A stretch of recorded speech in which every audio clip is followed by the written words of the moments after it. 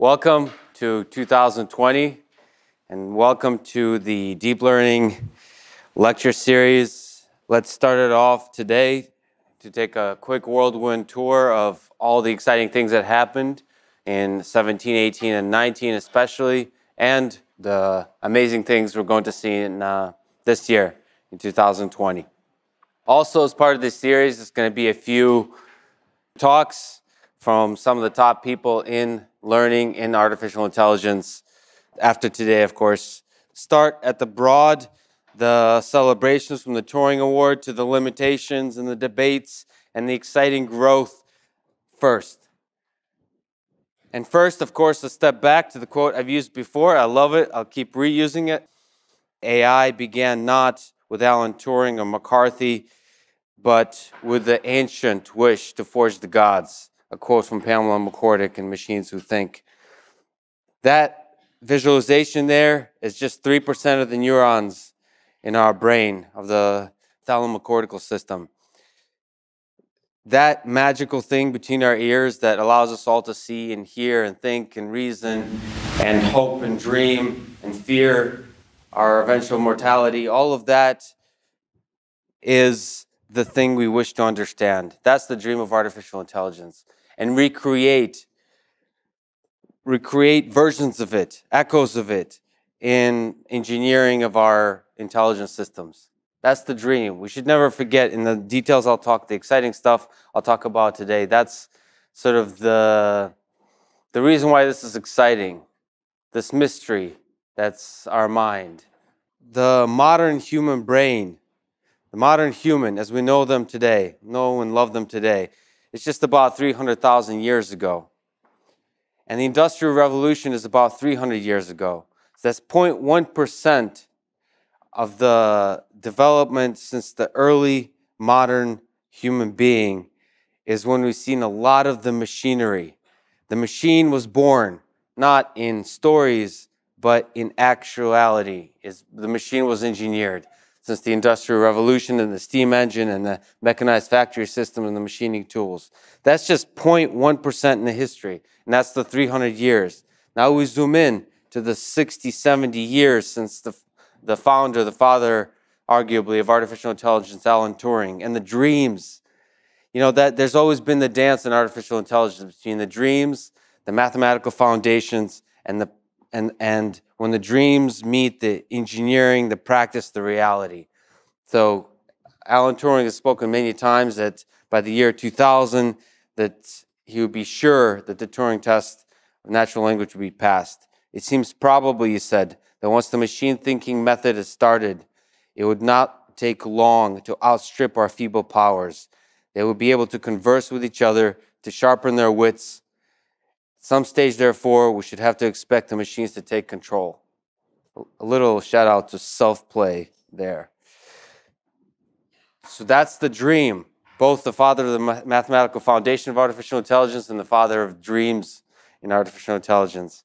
And that dream, again, in the early days was taking reality. The practice met with the perceptron, often thought of as a single layer neural network. But actually what's not as much known as Frank Rosenblatt was also the developer of the multi-layer perceptron. And that history, zooming through, has amazed our civilization. To me, one of the most inspiring things is in the world of games. First with the great Garry Kasparov losing to IBM Deep Blue in 1997. Then Lee Sedol losing to AlphaGo in 2016. Seminal moments. And captivating the world through the engineering of actual real-world systems. Robots on 4 wheels, as we'll talk about today, from Waymo to Tesla to all of the autonomous vehicle companies working in the space. Robots on 2 legs, captivating the world of what actuation, what kind of manipulation can be achieved. The history of deep learning. From 1943, the initial models from neuroscience thinking about neural networks, how to model neural networks mathematically, to the creation, as I said, of the single layer and the multi-layer perceptron by Frank Rosenblatt in 57 and 62, to the ideas of backpropagation and recurrent neural nets in the 70s and 80s, to convolutional neural networks and LSTMs and bidirectional RNNs in the 80s and 90s, to the birth of the deep learning term and the new wave, the revolution in 2006, to the ImageNet and AlexNet, the seminal moment that captivated the possibility, the imagination of the AI community of what neural networks can do in the image and natural language space, closely following years after, to the development of the popularization of GANs, generative adversarial networks, with AlphaGo and AlphaZero in 2016 and 7. And as we'll talk about, language models of transformers in 17, 18, and 19. Those has been, the last few years, have been dominated by the ideas of deep learning in the space of natural language processing. Okay, celebrations. This year, the Turing Award was given for deep learning.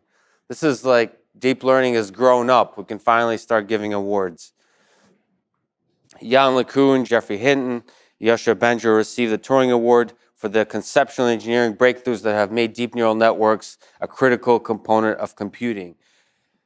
I would also like to add that perhaps the popularization in the face of skepticism, and for those a little bit older have known the skepticism that neural networks have received throughout the 90s.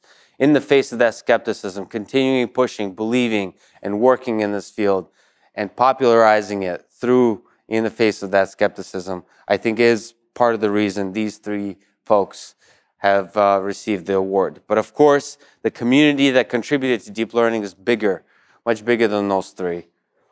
Many of whom might be here today at MIT, broadly in academia and industry.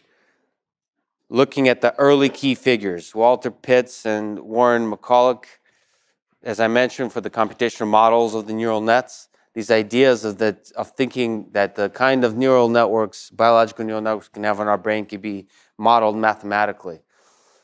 And then the engineering of those models into actual physical and conceptual mathematical systems by Frank Rosenblatt, 57, again, single layer, multi-layer in 1962. You could say Frank Rosenblatt is the father of deep learning, the first person to really, in 62, mention the idea of multiple hidden layers in neural networks. As far as I know, somebody will correct me. But in 1965, shout out to the Soviet Union and Ukraine, the person who is considered to be the father of deep learning, Alexei Evaknenko, and V.G. Lapa, co-author of that work, is the first learning algorithms on multi-layer perceptrons, multiple hidden layers. The work on backpropagation automatic differentiation in 1970. In 1979, convolutional neural networks were first introduced, and John Hopfield looking at recurrent neural networks, what are now called Hopfield networks, a special kind of recurrent neural networks. Okay, that's the early birth of deep learning. I want to mention this because it's been a kind of contentious space now that we can celebrate the incredible accomplishments of deep learning. Much like in reinforcement learning, in academia, credit assignment is a big problem. And the embodiment of that, almost to a point of meme, is the great Jürgen Schmidhuber. I encourage for people who are interested in the amazing contribution of the different people in the deep learning field to read his work on deep learning and neural networks. It's an overview of all the various people who have contributed besides Jan LeCun, Jeffrey Hinton, and Yoshua Bengio. It's a big, beautiful community, so full of great ideas and full of great people. My hope for this community, given the tension, as some of you might have seen, around this kind of credit assignment problem, is that we have more, not on this slide, but love. There can never be enough love in the world, but general respect, open-mindedness, and collaboration and credit sharing in the community. Less derision, jealousy, and stubbornness, and silos, academic silos within institutions, within disciplines. Also, 2019 was the first time it became cool to highlight the limits of deep learning. This is the interesting moment in time.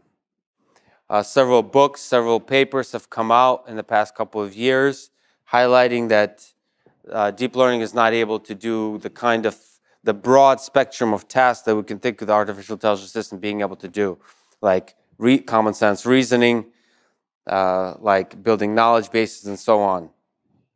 Rodney Brooks said by 2020, the popular press starts having stories that the era of deep learning is over. And certainly there has been echoes of that through the press, through the Twitter sphere and all that kind of world. And I'd like to say that a little skepticism, a little criticism is really good always for the community, but not too much. It's like a little spice in the soup of progress. Aside from that kind of skepticism, the growth of CVPR, iClear, NeurIPS, all these conference submission papers has grown year over year. There's been a lot of exciting research, some of which I'd like to cover today. My hope in this space of deep learning growth, celebrations, and limitations for 2020 is that there's both less hype and less anti-hype. Less tweets on how there's too much hype in AI and more solid research. Less criticism and more doing. But again, a little criticism, there's a little spice, is always good for the recipe. Hybrid research, less contentious, counterproductive debates, and more open-minded interdisciplinary collaboration across neuroscience, cognitive science, computer science, robotics, mathematics, physics, across all of these disciplines working together.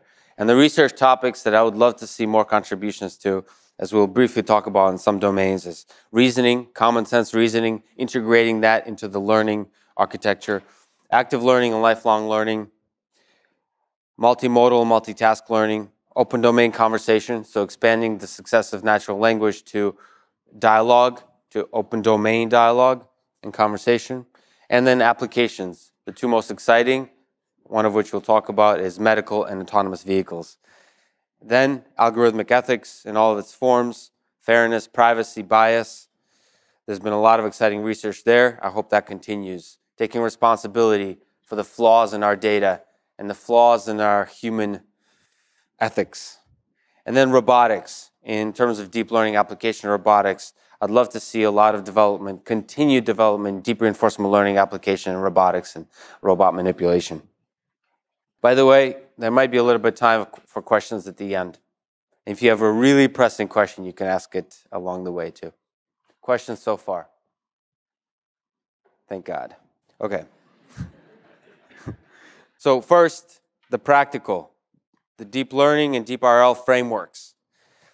This has really been a year where the frameworks have really matured and converged towards two popular deep learning frameworks that people have used as TensorFlow and PyTorch, or TensorFlow 2.0 and PyTorch 1.3 is the most recent version.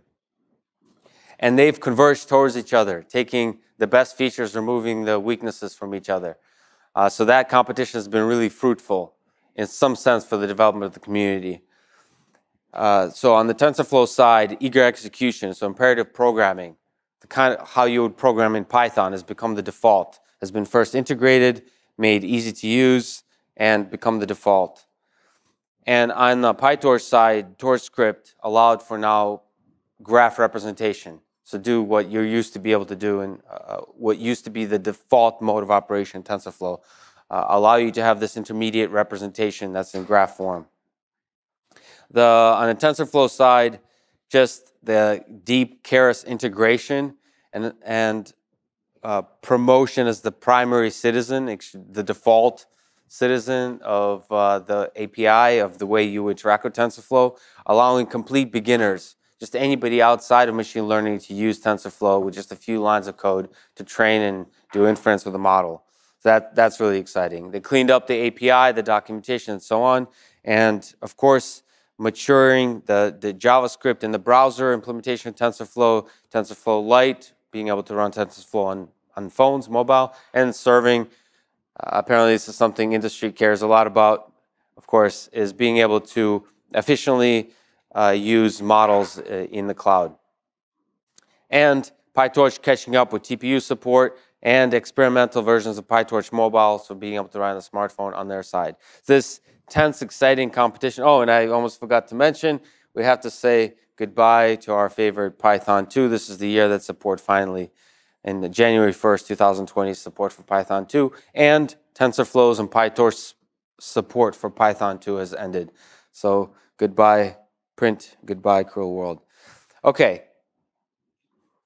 On the reinforcement learning front, we're kind of in the same space as JavaScript libraries are in. There's no clear winners coming out. If you're a beginner in the space, the one I recommend is a fork of OpenAI baselines, is stable baselines. But there's a lot of exciting ones. Some of them are really closely built on TensorFlow. Some are built on PyTorch, of course, from Google, from Facebook, from DeepMind, Dopamine, TF Agents, TensorForce. Most of these I've used. If you have specific questions, I can answer them. So stable baselines is the OpenAI baselines fork. As I said, it implements a lot of the basic DeepRL algorithms, PPO, A2C, everything. Good documentation, and just allows very simple, minimal, few lines of code implementation of the basic, the matching of the basic algorithms of the OpenAI gym environments. That's the one I recommend. Okay, for the framework world, my hope for 2020 is framework agnostic research. So one of the things I didn't mention is PyTorch has really become almost overtaking TensorFlow in popularity in the research world. What I'd love to see is being able to develop an architecture in TensorFlow or develop it in PyTorch, which you currently can, and then once you train the model, to be able to easily transfer it to the other, from PyTorch to TensorFlow, and from TensorFlow to PyTorch. Currently, it takes 3, 4, 5 hours if you know what you're doing in both languages to do that. It'd be nice if there was a very easy way to do that transfer. Then the maturing of the DeepRL frameworks. I'd love it to see OpenAI step up, DeepMind to step up, and really take some of these frameworks to maturity that we can all agree on. Much like OpenAI Gym for the environment world has done. And continued work that Keras has started and many other wrappers around TensorFlow has started of greater and greater abstractions, allowing machine learning to be used by people outside of the machine learning field. I think the powerful thing about supervised, sort of basic vanilla supervised learning is that people in biology, in chemistry, in neuroscience, in physics, in astronomy, can deal with the huge amount of data that they're working with, and without needing to learn any of the details of even Python. So that I would love to see greater and greater abstractions which empower scientists outside the field. Okay, natural language processing. 2017, 2018 was when the transformer was developed and its power was demonstrated most, especially by BERT, achieving a lot of state-of-the-art results on a lot of language benchmarks, from sentence classification to tagging, question answering, and so on. There's hundreds of data sets and benchmarks that emerged, most of which BERT has dominated in 2018. 2019 was sort of the year that the transformer really exploded in terms of all the different variations. Again, starting from BERT, XLNet. It's very cool to use BERT in the name of your new derivative of a transformer. Roberta, distilled BERT from Hugging Face, Salesforce, OpenAI's GPT-2, of course, Albert, and Megatron from NVIDIA. Huge transformer. A few tools have emerged. So one on Hugging Face is a company and also a repository that has implemented in both PyTorch and TensorFlow a lot of these transformer-based natural language models. So that's really exciting. So most people here can just use it easily. So those are already pre-trained models. And the other exciting stuff is Sebastian Reuter, great researcher in the field of natural language processing, has put together NLP Progress, which is all the different benchmarks for all the different natural language tasks, tracking who, sort of leaderboards of who's winning where. Okay, I'll mention a few models that stand out, the work from this year. Megatron LM from NVIDIA is basically taking, I believe, the GPT-2 transformer model and just putting it on steroids, right? 8.3 versus 1.5 billion parameters. And a lot of interesting stuff there, as you would expect from NVIDIA. Of course, there's always brilliant research, but also interesting aspects about how to train in a parallel way. Model and data parallelism in the training. The first breakthrough results in terms of performance, the model that replaced BERT as king of transformers is XLNet from CMU and Google Research. They combine the bidirectionality from BERT and the recurrence aspect of Transformer XL, the relative positional embeddings, and the recurrence mechanism of Transformer XL. So taking the bidirectionality and the recurrence, combining it to achieve state-of-the-art performance on 20 tasks.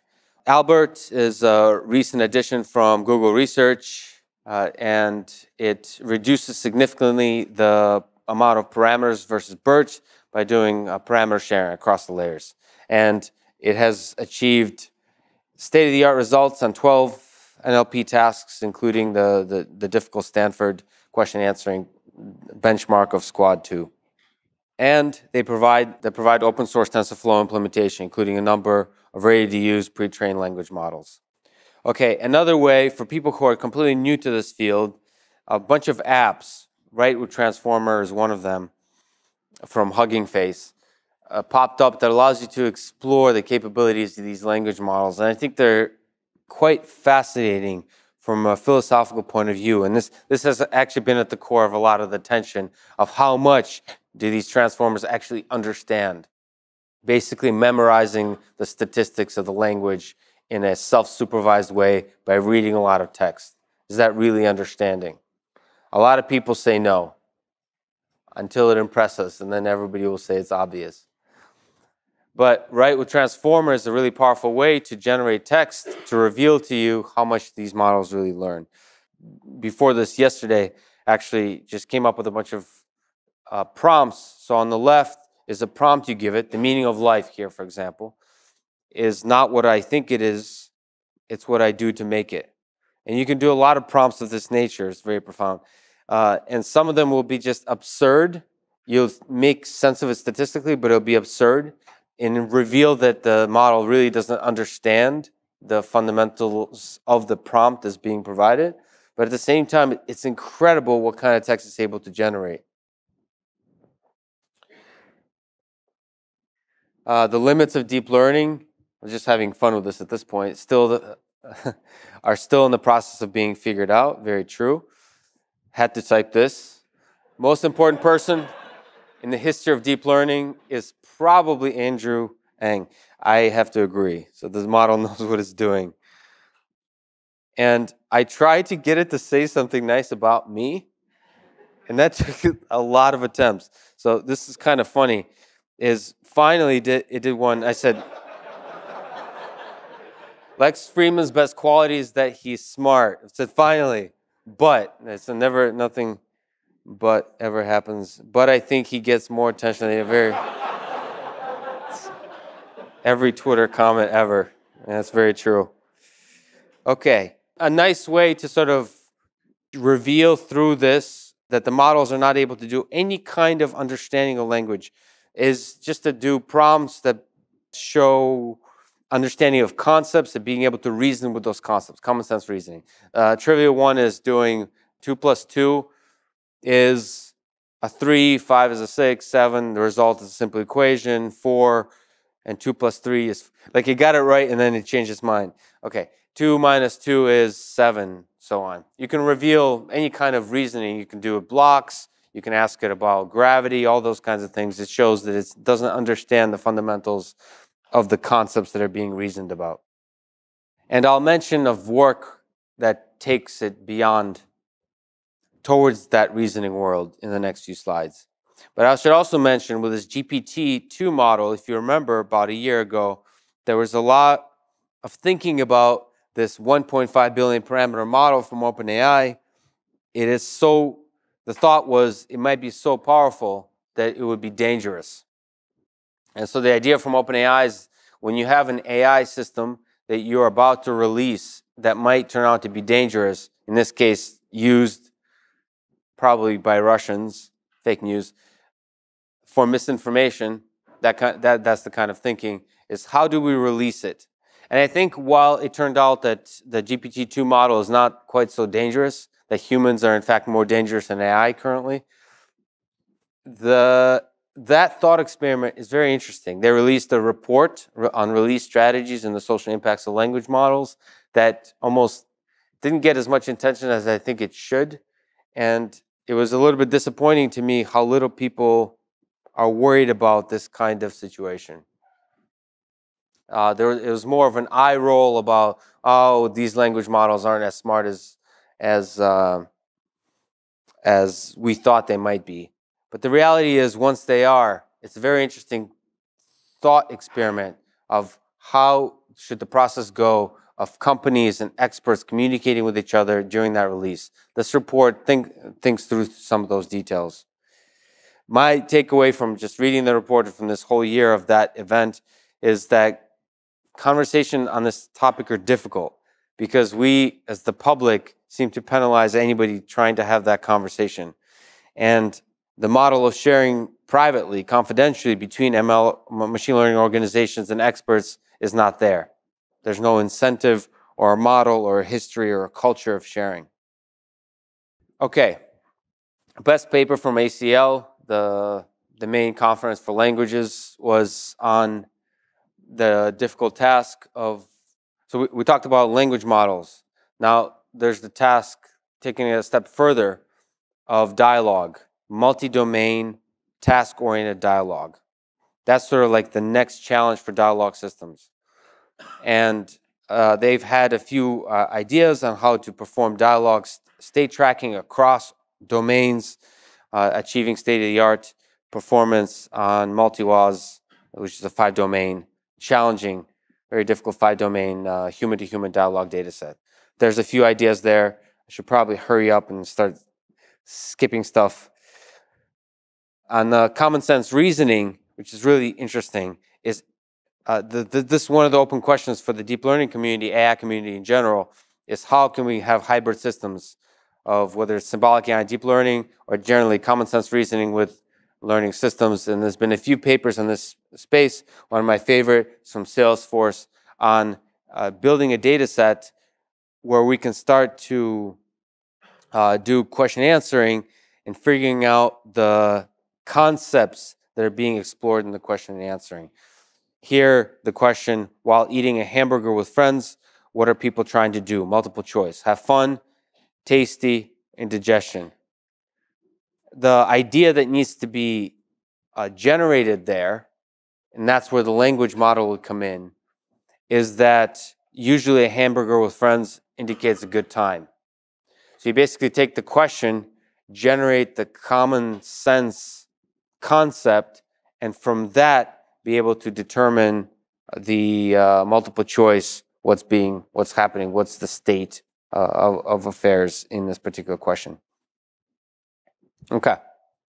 Alexa Prize, again, hasn't received nearly enough attention that I think it should have, perhaps because there hasn't been major breakthroughs, but it's open domain conversations that all of us, anybody who owns an Alexa, can participate in as a provider of data. But there's been a lot of amazing work from universities across the world on the Alexa Prize in the last couple of years, and there's been a lot of interesting lessons summarized in papers and blog posts. A few lessons from Alquist's team that I particularly like, and this is kind of echoes the work in IBM Watson with the Jeopardy challenge, is that one of the big ones is that machine learning is not an essential tool for effective conversation yet. So machine learning is useful for general chit-chat when you fail at deep, meaningful conversation or actually understanding what the topic we're talking about, so throwing in chit-chat.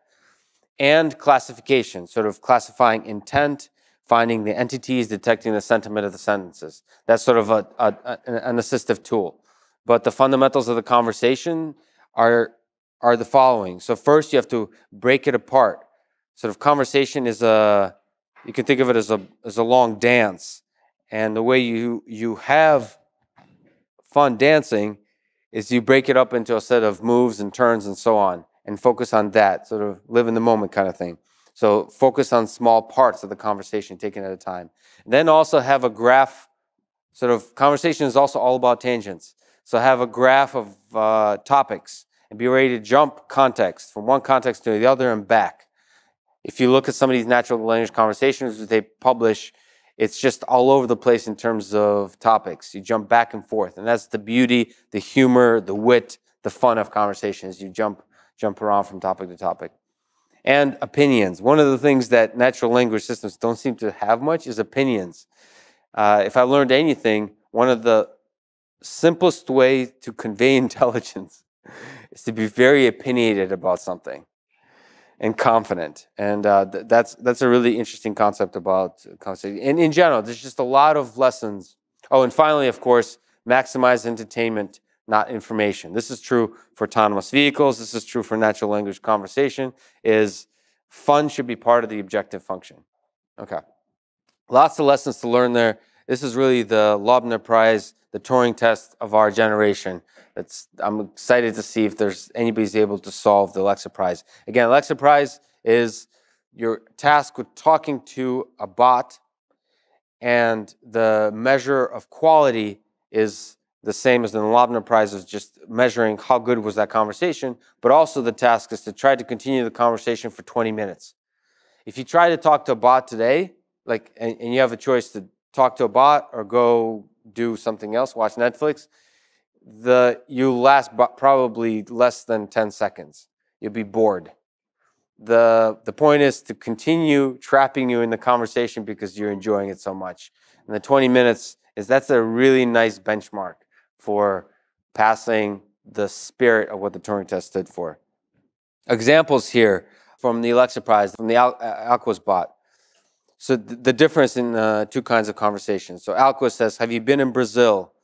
The user says, what is the population of Brazil? Alquist says, it is about 20 million. User says, well, okay. This is what happens a lot with, like I mentioned, multi-domain conversation, is once you jump to a new domain, you stay there. Once you switch context, you stay there. The reality is you want to jump back and continue jumping around. Like in the second more successful conversation, have you been in Brazil? What is the population of Brazil? It is around 20 million. Anyway, I was saying, have you been in Brazil? So they're jumping back in context. That's how conversation goes. Tangent to tangent and back. Quickly, there's been a lot of sequence-to-sequence kind of work using natural language to summarize. A lot of applications. One from iClear that I wanted to highlight from Technion that I find particularly interesting is the abstract syntax tree-based summarization of code. So modeling computer code, in this case, sadly, Java and C#, in trees, in syntax trees, and then operating on those trees to then do the summarization in text. Here, an example of a basic power of 2 function on the bottom right in Java. The code to sec summarization says get power of 2. That's an exciting possibility of automated documentation of source code. I thought it was particularly interesting, and the future there is bright. Okay, hopes for 2020 for natural language processing is reasoning, common sense reasoning becomes greater and greater part of the transformer type language model work that we see in the deep learning world. Extending the context from hundreds or thousands of words to tens of thousands of words. Being able to read entire stories and maintain the context. Which transformers, again, with XLNet, Transformer XL is starting to be able to do, but we're still far away from that long-term, lifelong maintenance of context. Dialogue, open domain dialogue, forever since Alan Turing to today is the dream of artificial intelligence, being able to pass the Turing test.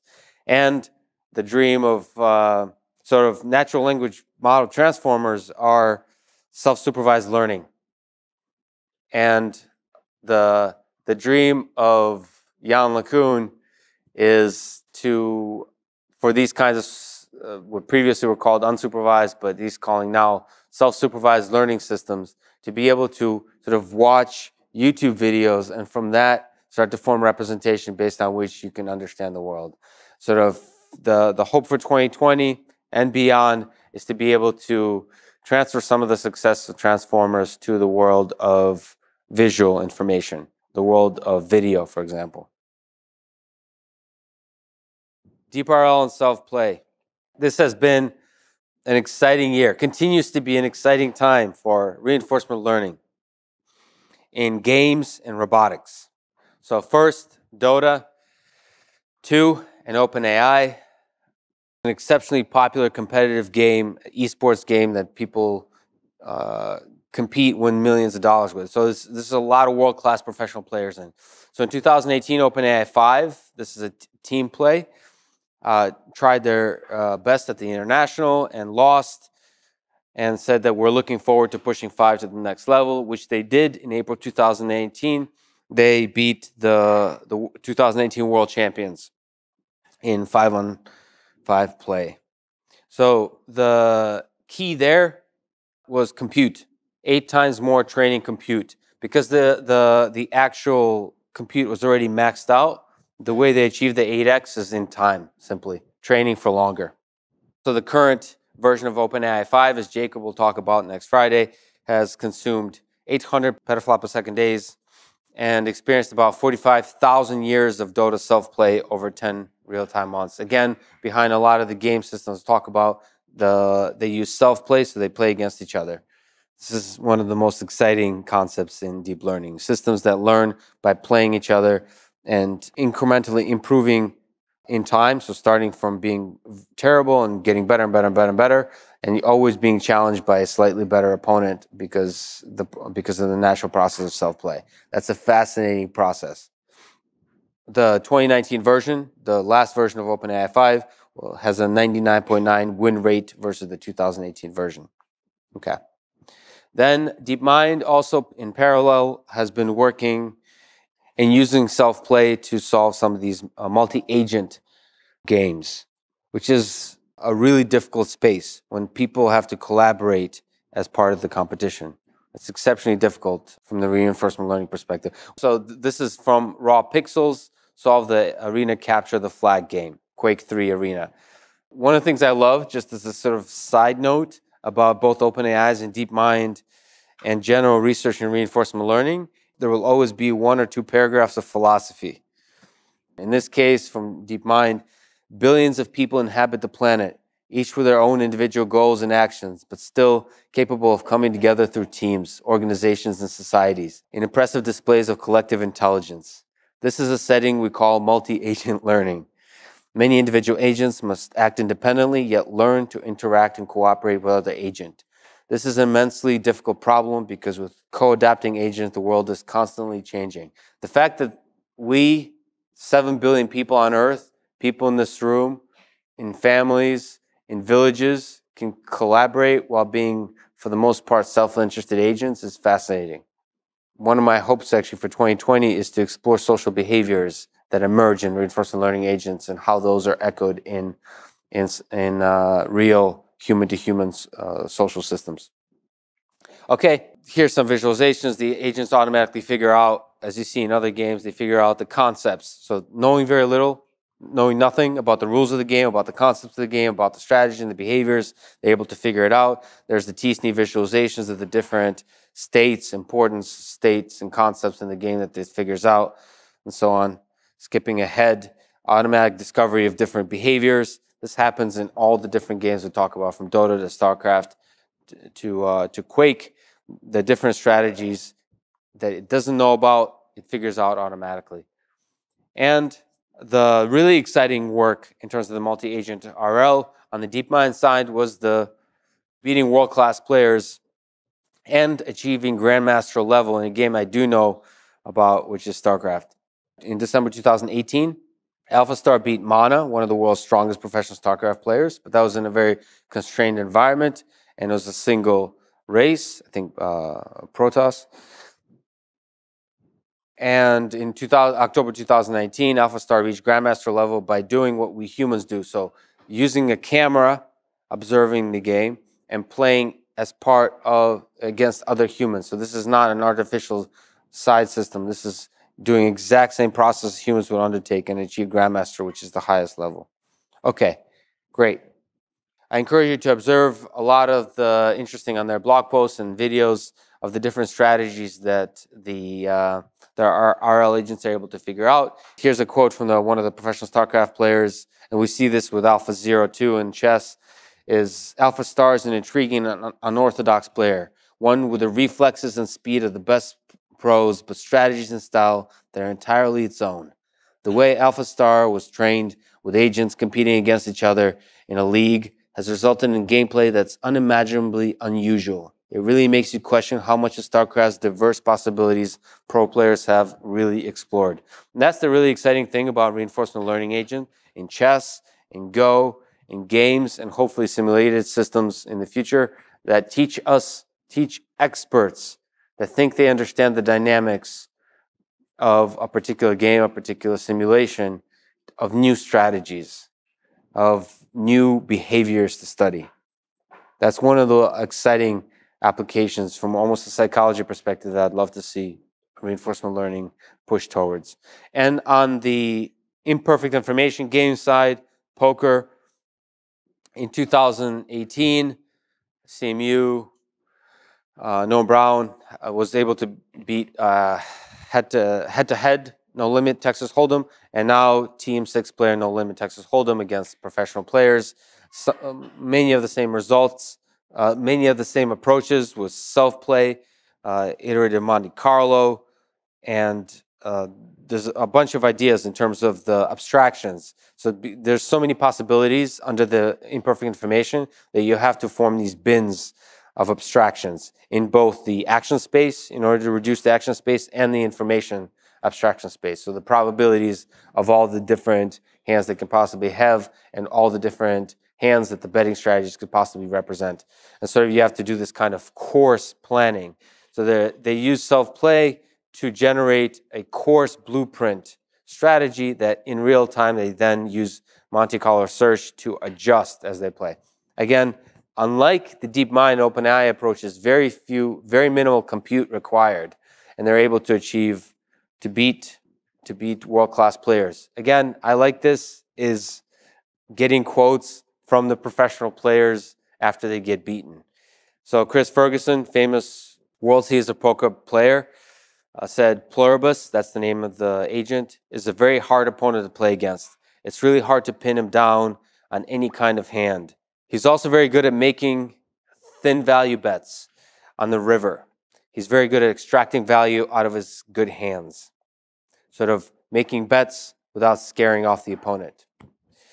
Darren Elias said its major strength is its ability to use mixed strategies. That's the same thing that humans try to do. It's a matter of execution for humans. To do this in a perfectly random way and to do so consistently, most people just can't. Then in the robotic space, there's been a lot of applications of reinforcement learning. One of the most exciting is the manipulation, sufficient manipulation to be able to solve the Rubik's Cube. Again, this is learned through reinforcement learning.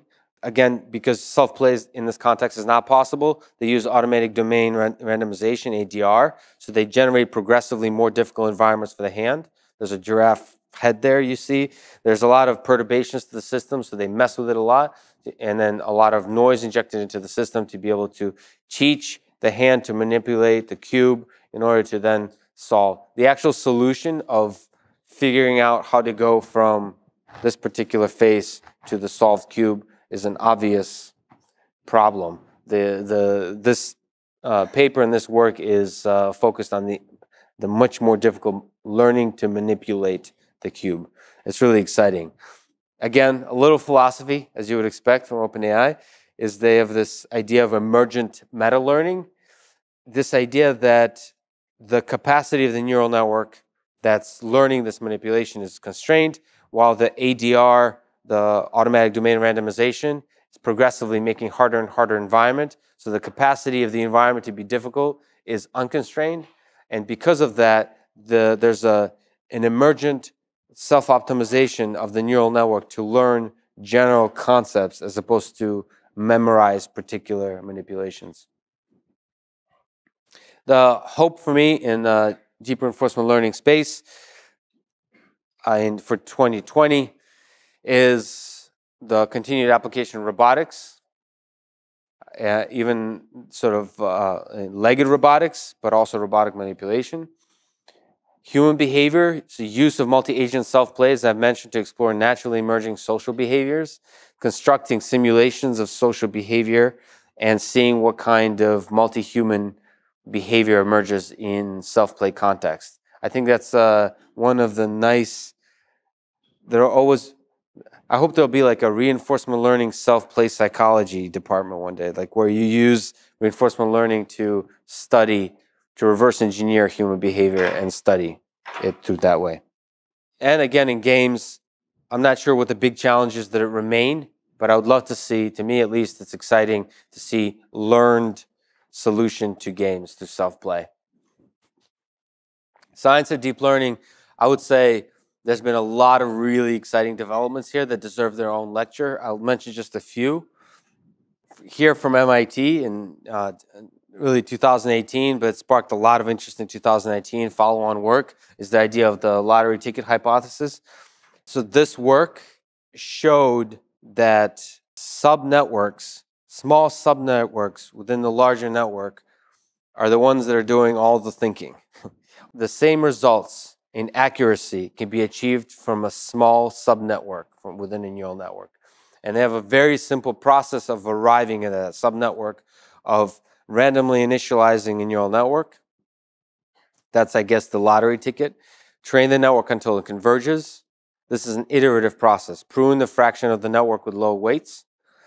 Reset the weights of the remaining network with the original initialization, the same lottery ticket. And then train again the pruned untrained network. And continue this iteratively, continuously, to arrive at a network that's much smaller, using the same original initializations. This is fascinating, that within these big networks, there's often a much smaller network that can achieve the same kind of accuracy. Now, practically speaking, it's unclear what are the big takeaways there, except the inspiring takeaway that there exist architectures that are much more efficient. So there's value in investing time in finding such networks. Then there is disentangled representations, which again deserves its own lecture, but here showing a 10-vector representation, and the goal is where each part of the vector can learn one particular concept about a data set. Sort of the dream of unsupervised learning is you can learn compressed representations where every one thing is disentangled, and you can learn some fundamental concept about the underlying data that can carry from data set to data set to data set to data set. That's disentangled representation. There's theoretical work, best ICML paper in 2019, showing that that's impossible. So disentangled representations are impossible without inductive biases. And so the suggestion there is that the biases that you use should be made explicit as much as possible. The open problem is finding good inductive biases for unsupervised model selection that work across multiple data sets that we're actually interested in. A lot more papers, but one of the exciting is the double descent idea that's been extended and to the deep neural network context by OpenAI, to explore the phenomena that as we increase the number of parameters in a neural network, the test error initially increases, and just as the model is able to fit the training set, undergoes a second descent. So decrease, increase, decrease. So there's this critical moment of time when the training set is just fit perfectly. Okay, and this is, the OpenAI shows that it's applicable not just to model size, but also to training time and data set time.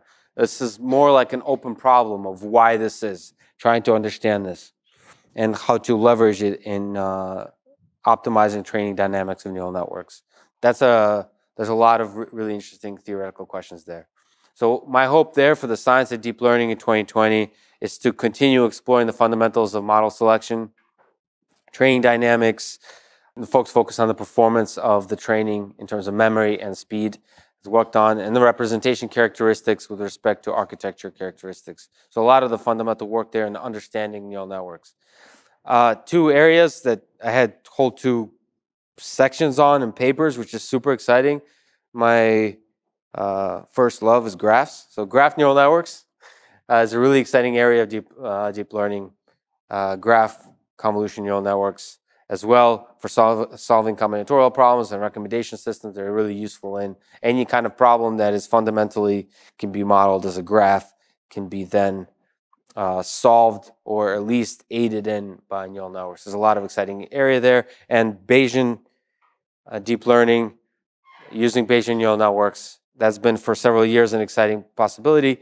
It's very difficult to train large Bayesian networks, but in the context that you can, and it's useful, small data sets, providing uncertainty measurements in the predictions is extremely powerful capability of Bayesian nets, Bayesian neural networks, and online incremental learning. These neural networks release. There's a lot of really good papers there. It's exciting. Okay, autonomous vehicles. Oh boy. Let me try to use as few sentences as possible to describe this section of a few slides. It is one of the most exciting areas of applications of AI and learning in the real world today. And I think it's the way that artificial intelligence, it is the place where artificial intelligence systems touch human beings that don't know anything about artificial intelligence the most. Hundreds of thousands, soon millions of cars will be interacting with human beings, robots, really. So this is a really exciting area and a really difficult problem. And there's two approaches. One is level 2, where the human is fundamentally responsible for the supervision of the AI system. And level 4, or at least the dream is, where the AI system is responsible for the actions and the human does not need to be a supervisor. Okay, two companies represent each of these approaches that are sort of leading the way. Waymo in October 2018, 10 million miles on road. Today, this year, they've done 20 million miles. In simulation, 10 billion miles. And a lot, I got a chance to visit them out in Arizona. They're doing a lot of really exciting work. And they're obsessed with testing. So the kind of testing they're doing is incredible. 20,000 classes of structured tests, of putting the system through all kinds of tests that the engineers can think through and that appear in the real world. And they've initiated testing on road with real consumers without a safety driver. Which, if you don't know what that is, that means the car is truly responsible. There's no human to catch. The exciting thing is that there is 700,000, 800,000 Tesla autopilot systems. That means there's these systems that are human supervised. They're using a multi-headed neural network, multitask neural network to perceive, predict, and act in this world. So that's a really exciting real-world deployment, large scale of neural networks. It's a fundamentally deep learning system. Unlike Waymo, which is deep learning is the icing on the cake, for Tesla, deep learning is the cake. Okay, it's at the core of the perception and the action that the system performs. They have to date done over 2 billion miles estimated, and that continues to quickly grow. I'll briefly mention, which I think is a super exciting idea in all applications of machine learning in the real world, which is online, so iterative learning, active learning. Andrej Karpathy, who's the head of Autopilot, calls this the data engine. It's this iterative process of having a neural network, performing the task, discovering the edge cases, searching for other edge cases that are similar, and then retraining the network, annotating the edge cases, and then retraining them, and continuously doing this loop. This is what every single company that's using machine learning seriously is doing. Very little publications on this space in active learning. But this is the fundamental problem of machine learning. It's not to create a brilliant neural network, it's to create a dumb neural network that continuously learns to improve until it's brilliant.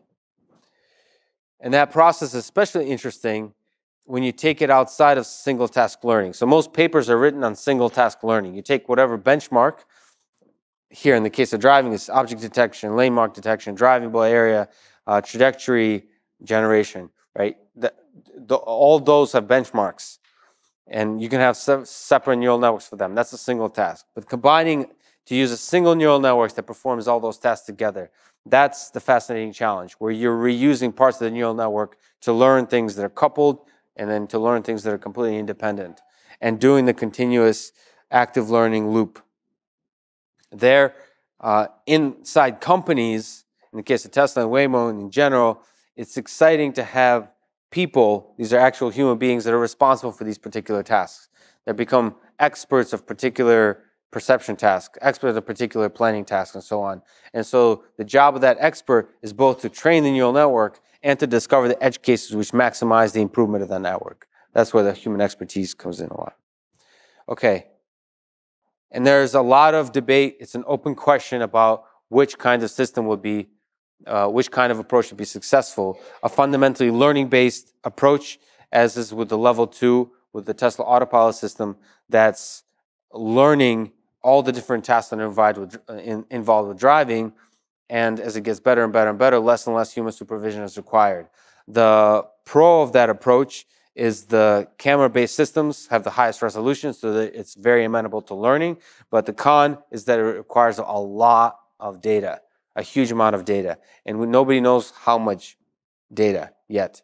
The other con is human psychology, is the driver behavior, that the human must continue to remain vigilant. On the level 4 approach, that leverages, besides cameras and radar and so on, also leverages LiDAR and map. The pro is that it's much more consistent, reliable, explainable system. So the detection, the accuracy of the detection, the depth estimation of the detection of different objects is much higher, accurate with less data. The cons is it's expensive, at least for now. It's less amenable to learning methods because much fewer data, lower resolution data, and must require, at least for now, some fallback, whether that's the safety driver or teleoperation. The open questions for the deep learning level 2 Tesla Autopilot approach is how hard is driving? This is actually the open question for most disciplines in artificial intelligence. How difficult is driving? How many edge cases does driving have? Can we learn to generalize over those edge cases without solving the common sense reasoning problem? That's kind of the task, without solving the human level artificial intelligence problem. And that means perception. How hard is perception, detection, intention modeling, human mental modeling, the trajectory prediction, and then the action side, the game theoretic action side of balancing, like I mentioned, fun and enjoyability with the safety of the systems, because these are life-critical systems. And human supervision, the vigilance side. How good can autopilot get before vigilance decrements significantly? And so people fall asleep, become distracted, start watching movies, so on and so on. The things that people naturally do. The open question is how good can autopilot get before that becomes a serious problem? And if that decrement nullifies the safety benefit of the use of autopilot, which is autopilot AI system, when the sensors are working well, is perfectly vigilant. The AI is always paying attention. The open questions for the LiDAR-based, the level 4, the Waymo approach is when we have maps, LiDAR, and geofenced routes that are taken, how difficult is driving? The traditional approach to robotics, from the DARPA challenge to today, for most autonomous vehicle companies, is to just to do HD maps, to use LiDAR for really accurate localization together with GPS, and then the perception problem becomes the icing on the cake, because you already have a really good sense of where you are with the obstacles in the scene, and the perception is not a safety critical task, but a task of interpreting the environment further. So you have more, it's naturally, by nature, already safer, but how difficult nevertheless is that problem? If perception is the hard problem, then the LiDAR-based approach is nice. If action is the hard problem, then both Tesla and Waymo have to solve the action problem without, the sensors don't matter there. It's the difficult problem, the planning, the game theoretic, the modeling of mental models and the intentions of other human beings, the pedestrians and the cyclists, is the hard problem. And then the other side, the 10 billion miles in simulation, The open problem from reinforcement learning, deep learning in general, is how much can we learn from simulation? How much of that knowledge can we transfer to then the real world systems? My hope in the autonomous vehicle space, AI-assisted driving space, is to see more applied deep learning innovation. Like I mentioned, these are really exciting areas, at least to me, of active learning, multitask learning, and lifelong learning, online learning, iterative learning. There's a million terms for it, but basically continually learning, and then the multitask learning to solve multiple problems. Over-the-air updates, I would love to see in terms of the autonomous vehicle space. This is a prerequisite for online learning. If you want a system that continuously improves some data, you want to be able to deploy new versions of that system. Tesla is one of the only vehicles that I'm aware of in the level 2 space that's deploying software updates regularly and built an infrastructure to deploy those updates, so updating neural networks. That to me seems like a prerequisite for solving the problem of autonomy in the level 2 space, any space, is deploy updates. And for research purposes, public data sets continue. There's already a few public data sets of edge cases, but I'd love to continue seeing that from automotive companies and autonomous vehicle companies and simulators. Carla, NVIDIA Drive Constellation, Voyage Deep Drive. There's a bunch of simulators coming out that are allowing people to experiment with perception, with planning, with reinforcement learning algorithms. I'd love to see more of that. And less hype, of course, less hype. One of the most overhyped spaces besides sort of AI generally is autonomous vehicles. And I'd love to see real, balanced, nuanced, in-depth reporting by journalists and companies on successes and challenges of autonomous driving. If we skip any section, it would be politics, but maybe briefly mention. Somebody said Andrew Yang. So it's exciting for me to see, exciting and funny and awkward to see artificial intelligence discussed in politics. So one of the presidential candidates discussing artificial intelligence awkwardly, sort of there's interesting ideas, but there's still a lack of understanding of fundamentals of artificial intelligence. There's a lot of important issues, but he's bringing artificial intelligence to the public discourse. That's nice to see, but it is the early days. And so as a community, that informs me that we need to communicate better about the limitation capabilities of artificial intelligence and automation broadly. The American Initiative, AI Initiative, was launched this year, which is our government's best attempt to provide ideas and regulations about what does the future of artificial intelligence look like in our country. Again, awkward, but important to have these early developments, early ideas from the federal government about what are the dangers and what are the hopes, the funding and the education required to build a successful infrastructure for artificial intelligence. This is the fun part. There's a lot of tech companies being brought before government. It's really interesting in terms of power. Some of the most powerful people in our world today are the leaders of tech companies. And the fundamentals of what the tech companies work on is artificial intelligence systems, really recommendation systems, advertisement, discovery, from Twitter to Facebook to YouTube. These are recommendation systems, and all of them are now fundamentally based on deep learning algorithms. So you have these incredibly rich, powerful companies that are using deep learning coming before government that's awkwardly trying to see how can we regulate. And it's, I think, the role of the AI community broadly to inform the public and inform government of how we talk about, how we think about these ideas.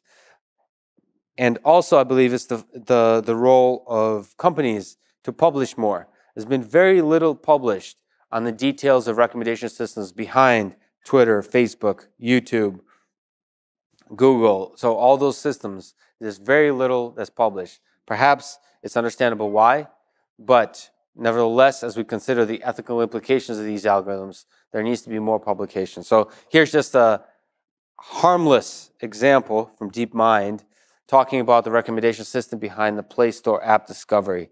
So there's a bunch of discussion about the kind of neural net that's being used to propose the candidate generation. So this is after you install a few apps, the generation of the candidate, it shows you ranked the next app that you're likely to enjoy installing. And so there, they tried LSTM and transformers and then narrowed it down to a more efficient model that's being able to run fast. That's an attention model. And then there's some, again, harmless debiasing, harmless in terms of topics. The model learns to bias in favor of the apps that are shown and that thus installed more often, as opposed to the ones you want. So there's some weighting to adjust for the biasing towards the apps that are popular, to allow the possibility of you installing apps that are less popular. So that kind of process and publishing it and discussing it in public, I think is really important. And I would love to see more of that. So my hope in the politics space, in the public discourse space for 2020 is less fear of AI and more discourse between government and experts on topics of privacy, cybersecurity, and so on. And then transparency and recommender systems. I think the most exciting, the most powerful artificial intelligence system space for the next couple of decades is recommendation systems. Very little talked about, it seems like, but they're going to have the biggest impact on our society because they affect how the information we see, how we learn, what we think, how we communicate. These algorithms are controlling us. And we have to really think deeply as engineers of how to speak up and think about their societal implications. Not just in terms of bias and so on, which are sort of ethical considerations, which are really important, but stuff that's like the elephant in the room that's hidden, which is controlling how we think, how we see the world, the moral system under which we operate. Quickly to mention, and wrapping up with a few minutes of questions, if there are any, is the deep learning courses this year. Before the last few years, there's been a lot of incredible courses on deep learning, on reinforcement learning. What I would very much recommend for people is the Fast AI course from Jeremy Howard, which uses their wrapper around PyTorch. It's, to me, the best introduction to deep learning for people who are here or might be listening elsewhere, are thinking about learning more about deep learning. That is, to me, the best course. Also, paid, but Andrew Ng, everybody loves Andrew Ng, is the Deep Learning AI Coursera course on deep learning is excellent for, especially for sort of beginners. And then Stanford has two excellent courses on visual recognition, so convolutional neural nets, originally taught by Andrew Karpathy, and natural language processing, excellent courses. And of course, here at MIT, there's a bunch of courses, especially on the fundamentals, on the mathematics, on linear algebra and statistics, and I have a few lectures up online that you should never watch. Then on the reinforcement learning side, David Silver is one of the greatest people in understanding reinforcement learning from DeepMind. He has a great course on Introduction to Reinforcement Learning, spinning up on deep reinforcement learning from OpenAI. I highly recommend. Here, just for the slides that I'll share online, there's a lot of tutorials. One of my favorite lists of tutorials, which is, I believe, the best way to learn machine learning, deep learning, natural language processing in general is just code. Just build it yourself. Build the models, oftentimes from scratch. Here's a list of tutorials with that link. Over 200 tutorials on topics from DeepRL to optimization to backprop, LSTMs, convolutional recurrent neural networks, everything. Over 200 of the best machine learning, NLP, and Python tutorials by Robbie Allen. You can Google that, or you can click the link. I love it. Highly recommend. The 3 books I would recommend, of course, the deep learning book by Yoshua Bengio and Ian Goodfellow and Aaron Corville. That's more sort of the fundamental thinking about from philosophy to the specific techniques of the deep learning, and the practical grokking deep learning, which Andrew Trask will be here Wednesday. His book, Grokking Deep Learning, I think is the best for beginners book on deep learning. I love it. He implements everything from scratch. It's extremely accessible. 2019, I think it was published, maybe 18, but I love it. And then Francois Chollet, the best book on Keras and TensorFlow, and really deep learning as well as deep learning with Python, although you shouldn't buy it, I think, because he is supposed to come up with version 2, which I think will cover TensorFlow 2.0. It'll be an excellent book. And when he's here Monday, you should torture him and tell him to finish writing. He was supposed to finish writing in 2019. Okay. My general hopes, as I mentioned, for 2020 is I'd love to see common sense reasoning enter, not necessarily enter the world of deep learning, but be a part of artificial intelligence and the problems that people tackle. As I've been harboring, active learning to me is the most important aspect of real-world application of deep learning. There's not enough research. There should be way more research. I'd love to see active learning, lifelong learning. That's what we all do as human beings. That's what AI systems need to do. Continually learn from their mistakes over time. Start out dumb, become brilliant over time. Open domain conversation with the Alexa prize. I would love to see breakthroughs there. Alexa folks thinks we're still 2 or 3 decades away, but that's what everybody says before the breakthrough. So I'm excited to see if there's any brilliant grad students that come up with something there. Applications in autonomous vehicles in medical space, algorithmic ethics. Of course, ethics has been a lot of excellent work in fairness, privacy, and so on, robotics, and as I said, recommendation systems, the most important in terms of impact part of artificial intelligence systems. I mentioned soup in terms of progress. There's been a little bit of tension, a little bit of love online in terms of deep learning. So I just wanted to say that the kind of criticism and skepticism about the limitations of deep learning are really healthy in moderation. Jeff Hinton, one of the 3 people to receive the Turing Award, as many people know, has said that the future depends on some graduate student who is deeply suspicious of everything I have said. So that suspicion, skepticism is essential, but in moderation, just a little bit.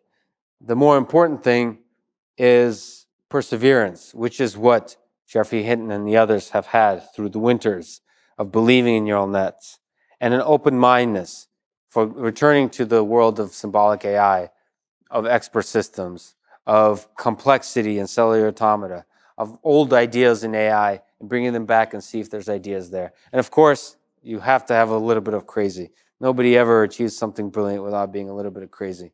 And the most important thing is a lot of hard work. It's not the cool thing these days, but hard work is everything. I like what JFK said about us going to the moon. Us. I was born in the Soviet Union. See how I conveniently just said us? Going to the moon is we do these things not because they're easy, but because they're hard. And I think that artificial intelligence is one of the hardest and most exciting problems that are before us. So with that, I'd like to thank you and see if there's any questions.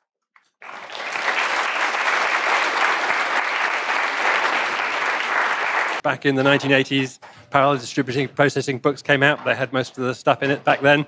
What's your take on the roadblocks, the most important roadblocks, apart from maybe funding? I think fundamentally, I mean, they're well known as limitations, is that they're really inefficient at learning. And they're not, so they're really good at extracting representations from raw data, but not good at learning knowledge bases, of like accumulating knowledge over time.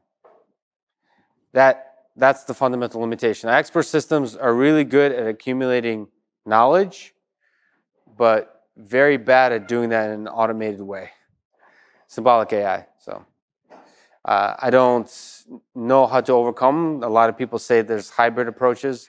I believe more data, bigger networks, and better selection of data will take us a lot farther. Hello, Lex. I'm wondering if you recall what was the initial spark or inspiration that drove you towards work in AI? Was it when you were pretty young, or was it in more recent years? So I wanted to become a psychiatrist. I wanted to, I thought of it as kind of engineering the human mind by sort of manipulating it. I thought that's what I thought of psychiatry, is by using words to sort of explore the depths of the mind and be able to adjust it. But then I realized that psychiatry can't actually do that, and modern psychiatry is more about sort of bioengineering, there's drugs. And so sort of I thought that the way to really explore the engineering of the mind is the other side, is to build it. Sort of, and that's also when C++ really became the cool, hot thing. So I learned to program at 12 and then never looked back. Hundreds of thousands of lines later. Just I love programming, I love building. And that's, to me, is the best way to understand the mind, is to build it. Speaking of building mind, do you personally think that machines will ever be able to think? And the second question, will they ever be able to feel emotions? 100% yes. 100% they'll be able to think and they'll be able to feel emotions, because so those concepts of thought and feeling are human concepts. And to me, they'll be able to fake it. Therefore, they'll be able to do it. Like, I've been playing with Roombas a lot recently, Roomba vacuum cleaners. And so I've now started having Roombas scream, so like there's like moaning in pain. And they became, I feel like they're having emotions. So like the faking creates the emotion. So the display of emotion is emotion to me. And then the display of thought is thought. I guess that's the sort of, everything else is, everything else is impossible to pin down. I'm asking, so what about the ethical aspects of it? I'm asking because I was born in the Soviet Union as well, and one of my favorite recent books is Viktor Pelevin's IFAC, and it's about AI feeling emotions and suffering from it. So I don't know if you've read that book. What do you think about like AI feeling emotions in that context, or in general, ethical aspects? Yeah, it's a really difficult question to answer. Yes, I believe AI will suffer, and it's unethical to torture AI. But I believe suffering exists in the eye of the observer. Sort of like if a tree falls and nobody's around to see it, it never suffered. It's us humans that see the suffering in the tree, in the animal, and our fellow humans. And sort of, in that sense, the first time a programmer with a straight face delivers a product that says it's suffering is the first time it becomes unethical to torture AI systems. And we can do that today. Like, I already built the Roombas. They won't sell currently, but I think the first time a Roomba says, please don't hurt me, that's when we start to have serious conversations about the ethics. And it sounds ridiculous. I'm glad this is being recorded, because it won't be ridiculous in just a few years. Yeah. Is reinforcement learning a good candidate for achieving general artificial intelligence, or are there any other good candidates around? So to me, the answer is no, but it can teach us some valuable gaps that can be filled by other methods. So I believe that simulation is different than the real world. So if you could simulate the real world, then deep RL, so any kind of reinforcement learning with deep representations would be able to achieve something incredible. But to me, simulation is very different than the real world. So you have to interact in the real world. And there, you have to be much more efficient with learning. And to be more efficient with learning, you have to have ability to automatically construct common sense. Like, common sense reasoning seems to include like a huge amount of information that's accumulated over time. And that feels more like programs than functions. I like how like Ilyas Eskiver talks about deep learning learns functions, approximators. Deep RL learns an approximator for policy or whatever, but not programs. It's not learning a thing that's able to sort of That's essentially what reasoning is a program. It's not a function. So I think no. But it'll continue to, one, inspire us, and two, inform us about what the true gaps are. I think the ability to, but I'm so human-centric, but I think the approach of being able to take knowledge and put it together, sort of building into more and more complicated pieces of information, concepts, being able to reason in that way. There's a lot of methodologies that old school sort of, that falls under the ideas of symbolic AI, of doing that kind of logic reasoning, accumulating large knowledge bases. That's going to be an essential part of general intelligence. But also the essential part of general intelligence is the Roomba that says, I'm intelligent, F you, if you don't believe me. Like a very confident, like, because right now, like, Alexa is very nervous, like, oh, what can I do for you? But once Alexa says, like, you know, is upset that you would, like, turn her off or treat her like a servant or say that she's not intelligent, that's when intelligence starts emerging. Because I think humans are pretty dumb, and in general, we're all, like, intelligence is a very kind of relative human construct that we've kind of convinced each other of. And once AI systems are also playing that game of creating constructs and that human communication, that's going to be important. But of course, for that, you still need to have pretty good, witty conversation. And for that, you need to do the symbolic AI, I think. I'm wondering about the autonomous vehicles, whether they are responsive to environmental sounds. I mean, if I notice in a car autonomous vehicle driving erratically, will it respond to my beep? That's a really interesting question. As far as I know, no. I think Waymo hinted that they look at sound a little bit. I think they should. So there's a lot of stuff that comes from audio that's really interesting.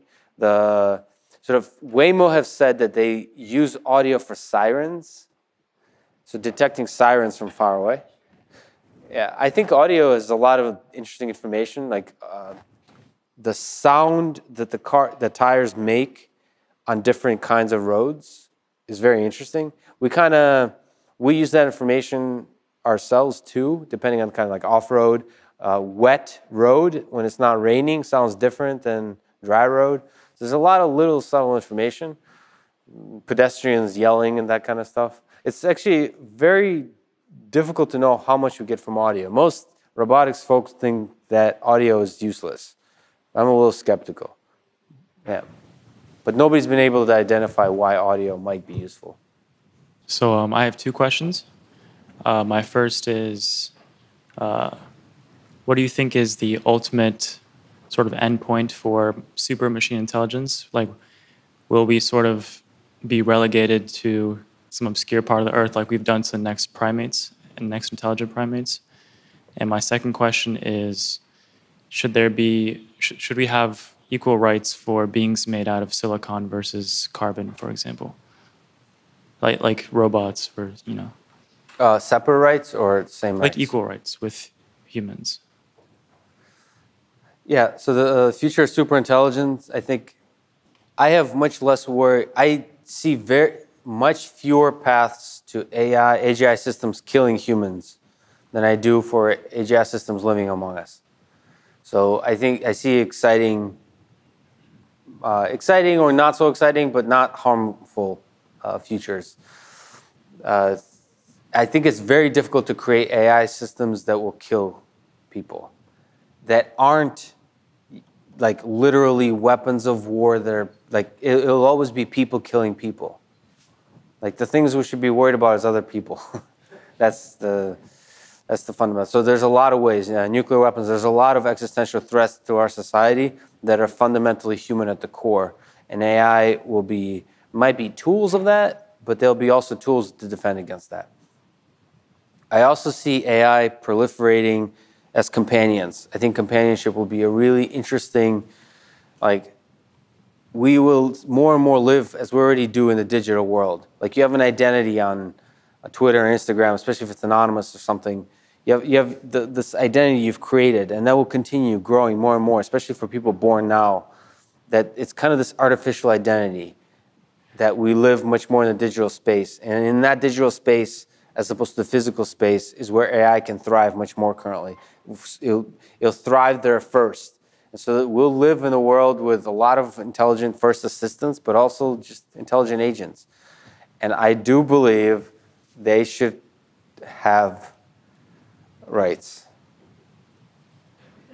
And in this contentious time of people, groups fighting for rights, I feel really bad saying they should have equal rights, but I believe that.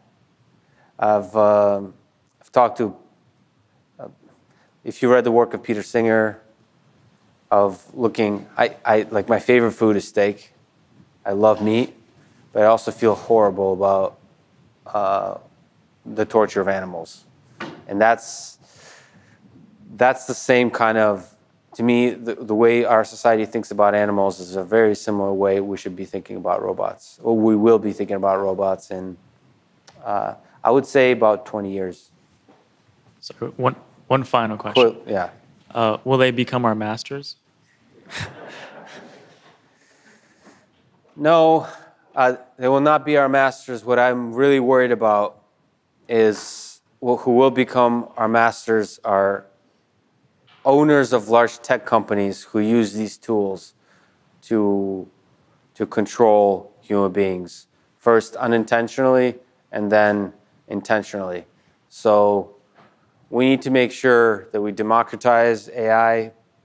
It's the same kind of thing that we did with government. We make sure that we, at the heads of tech companies, if maybe people in this room will be heads of tech companies one day, we have people like George Washington who relinquished power at the founding of this country. Forget all the other horrible things he did, but he relinquished power as opposed to Stalin and all the other horrible human beings who have sought instead absolute power, which will be the 21st century.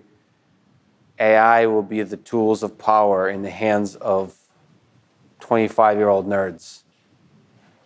We should be very careful about that future. So the humans will become our masters, not the AI. AI will save us. So on that note, thank you very much.